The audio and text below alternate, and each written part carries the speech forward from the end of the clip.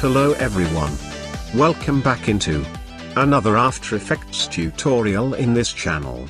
So in this quick After Effects tutorial, we will learn how to make abstract background with some simple steps, without using any third-party plugin. So let's get started.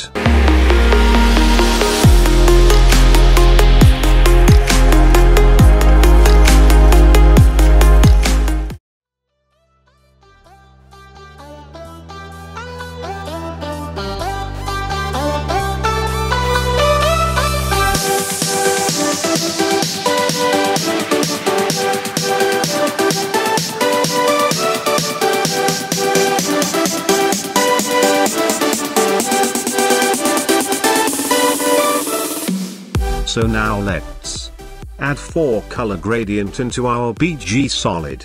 But before I add this effect into my BG solid, let's talk about FX Console, which you can use inside your Effect and Presets menu, which is 100% free plugin from Video Copilot, and you can download it from the link in the description.